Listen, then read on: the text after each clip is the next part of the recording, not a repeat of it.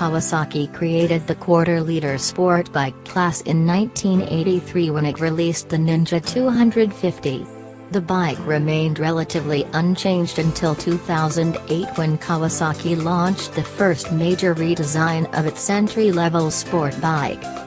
With pressure arriving from the 2011 Honda CBR250R, Kawasaki went one step bigger, offering the Ninja 300 for 2013.